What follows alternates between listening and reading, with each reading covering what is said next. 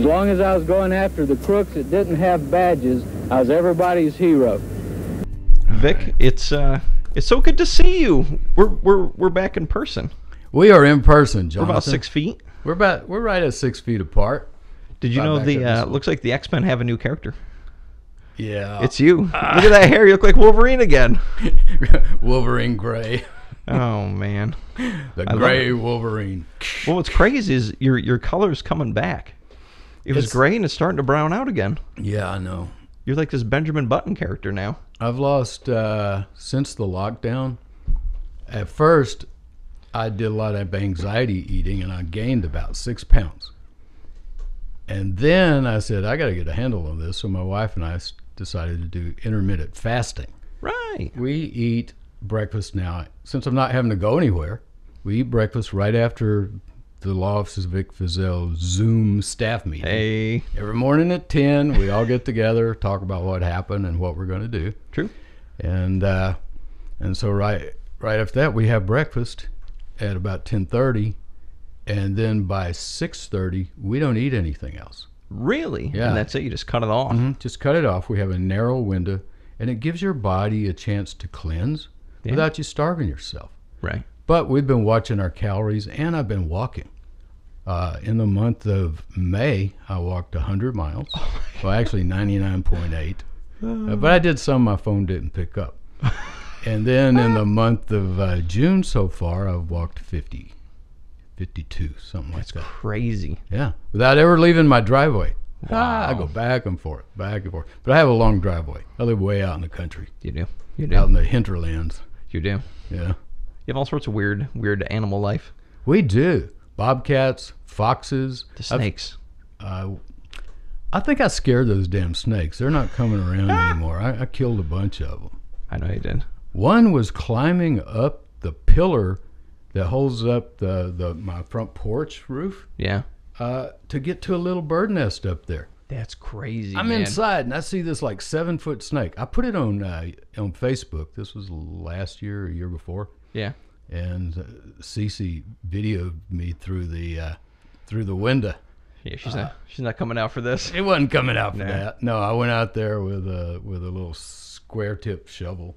And I got that thing as it was slithering up the pole. God. And me and that snake had a battle for a little while. Did you? We did. It reminded me of my younger days in Leander, 1966, 67, 68, when Leander, Texas was a small town. Right. Small town, yeah. So right. Glad to be back, Jonathan. I have missed seeing your face. Yep, I have missed this studio. I know, man. We have such a cool setup. We do. Now, I missed the video quality and the sound quality. Yeah, man. And you and I both are playing it really safe. I haven't eaten out since the lockdown. See? I've gotten takeout a couple times, but even now with the cases back on the rise, we said no to that. Yeah, I know. But people are still out there willy-nilly, man. Yeah. You see this? Like you go to a H-E-B grocery store and people are like probably 1 in maybe 5 has a mask on. Everybody else is just boo. I walk in with my mask on and people look at me like I'm either crazy or about to rob the place. You know, I've got this cool mask. I'm not going to put it on, but it slips all the way over my head so I can wear it like a scarf. Yeah, there you go. Just Styling. like an old bandana, like an old West bandana. And when I put it up over my ears, you know. Yeah. Stick them up. Oh, my God. I went into the GMC dealership. Those are some good guys over there here in Waco. Yeah. I went in there this morning. I had to drop my truck off, and then my wife brought me over here so you and I could record. And I walk in with this, and they're all like, "Are we being robbed?" We don't have anything. Stick them up. Give me all the keys you got. I can only drive one, but I want them all. Yeah, I like my GMC. My dad likes my GMC because he says GMC stands for God, Mother, and Country. Is that right? Oh, man. Old Fred, yeah. What we got today, Jonathan? Well, we just got done with 2 episodes on your dear friend, Walter Smith. Oh, Wally, yeah. Now, if you're telling me we're not friends anymore, I just don't know if I can go on. Doc Holliday. No, Walter and I were never friends. Never. I would not stoop to that. But yeah, We did 2 back to back because on episode 1, which aired Tuesday, Right. I spent a lot of time on the wind up. I spent way too much time on the wind up. Just like I'm doing right now. And then, so we decided to post part 2 today. Right. So it's airing right now while you and I are recording this, which will air probably tomorrow. And what we're going to talk about today is just adding a little information to what was left out. Sure. One thing is that I remembered after we quit recording that I did forgive Mike Gasaway. Right. I remember I said, I don't remember if Judge Mike Gasaway did anything. Well, he didn't really. His testimony didn't hurt us at all in Belo. Just pretty neutral. I wouldn't go neutral, but may it or may wasn't not have bad seen. because he and I had issues too while I was DA. And I forgave him for that while I was forgiving everybody else. But when we get to the Lake Waco triple murders, then, and we might get to that by the end of this year. Sure. Because we got a lot of other topics to cover on the deep state versus Vic Feazell. But yeah, during it was either during the trial or right before the first David Spence trial, Russ Hunt, who is David Spence's lawyer, he's the one who wrote me the email saying, I'm not going to watch this Netflix, The Confession Killer, because it'll make you look good and that'll nauseate me. That's okay, Russ. I get it. I understand. But Russ went to Mike Gasaway, who's judge of a county court at law, not a district court that handles felonies, a county court at law that only handles misdemeanors. Right. And Russ got Judge Gasaway to give him a subpoena, and not just a little subpoena for somebody to come down to the Waco courthouse, what's called a subpoena ducis tecum. That's some Latin that means, it's a subpoena that means you got to bring me what I'm asking for. Right. And it was a subpoena to be served in California, where we don't even have jurisdiction. And they sent that subpoena to their forensic odontologist, their expert dentist, who's going to look at bite marks on David Spence, because Russ had a suspect who was in prison in California. And they mailed that subpoena to their expert dentist, and he drove to the prison, bluffed his way in with that subpoena, and took dental impressions. No way. Which came as a big surprise to my office. Yeah.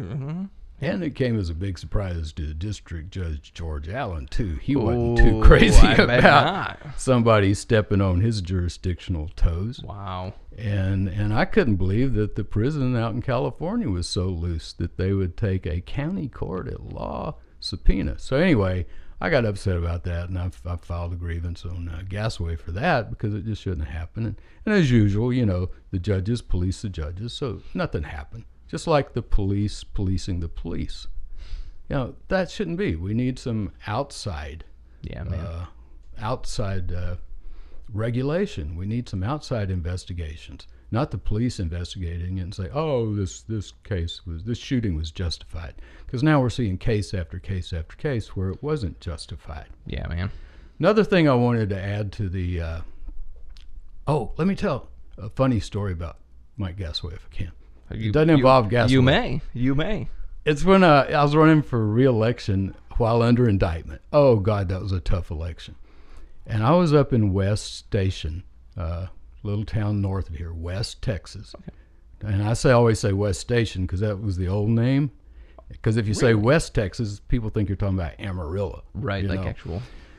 But no, this is just 15 miles up IH-35 from Waco. And I was up there shaking hands and campaigning on the sidewalk and walking in the cafes and the kolache shops and all that, handing out cards. And back then, I was there in my race, and I had put on some weight like we were talking about. And I was about the size of Mike Gasaway then. He was a little heavy, and he had a mustache. Well, I was a little heavy, and I had a mustache. Oh, here we go. And I'm walking around handing out cards, and I see a guy walking up the sidewalk toward me. And he goes, like he recognizes me. And he comes over and he sticks his hand out and he says, Judge Gasaway, it's so good to see you. Don't you worry. I'm going to vote for you. Oh, wow. And I said, I sure appreciate that. And don't you forget to vote for my good friend Vic Feazell, too. Oh, man. That's funny. Wow. So that's my funny Mike Gasaway story. But I don't have anything against Mike. I like Mike. He even does some visiting judging here in Waco sometimes. He's retired now. Oh, wow. And I never hear any complaints about my gasway. He's on time, and I hear that he's fair. Yeah. So good for you, Mike. And I forgive you, and I hope you've forgiven me, because I know I stepped on your toes a lot too. There you go. Another thing I wanted to add was that Attorney Jeff Kearney up in Fort Worth. Yeah. When I said that Gary Richardson came down for my election, Yeah. Jeff Kearney came down too, because he was also representing me at that time. Right. He didn't go to trial with us because Jeff's an expensive lawyer, and he's good, and I just didn't have the money to pay him. Yeah. And plus I was a lawyer on the case. I was assisting Gary in my own defense. I had every file, every box, every document memorized, and before he could even ask the question, I was handing him the document, with a little colored file. And when the jury saw me reach in the file box on the floor, well, they would sit up and take notice, because they knew Gary was about to slap that guy. That's funny. So yeah, but anyway, Jeff Kearney came down too. And this is taken from the night Vic found out he won re-election while under indictment. As a matter of fact, let's hear what he had to say. Thank you for waiting up with me till 2 o'clock. It's been worth the wait, hasn't it?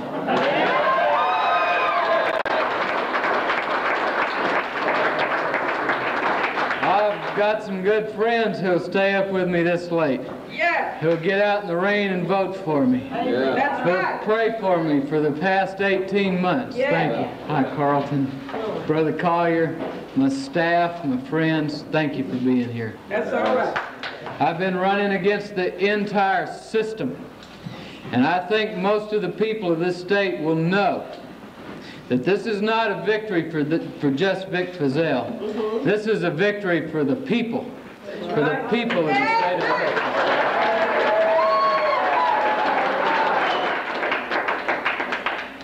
And I've got to say something, because I would be remiss if I didn't. But I give all the credit in this to God. That's right. Amen.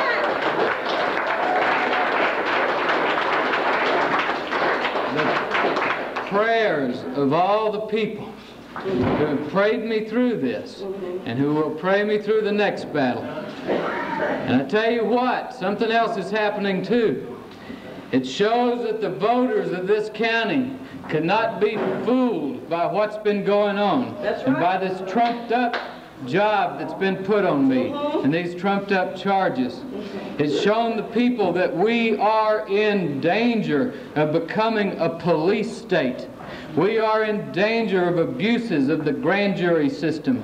We are in danger of abuses from the Justice Department, and from people who think they are so high and mighty that they will put their thumb down on the average folks who are willing to stand up and say, wait a minute, that's not what America's about. America's about doing what's right. Praise God. The voters of McLennan County, I give them credit for seeing through this. They saw through it, they knew there was nothing to it, and that jury is going to see the same thing, I guarantee. And now let's get back to more on Jeff Kearney. And Jeff did a really good job, and after pretty soon we're going to get into what we call the monster motion. Monster mash. Yeah, because it was about this thick, and it has a lot of affidavits on it about all the prosecutorial misconduct of Assistant U.S. Attorney Jan Patterson. Yes. And how unethical her behavior was, and he drafted that. I did the legwork to get the affidavits, because people had called me telling me these things. Yeah. And then Jeff did the legal work and put together a fabulous motion that I really believe was the reason Patterson was finally taken off the case. Yeah.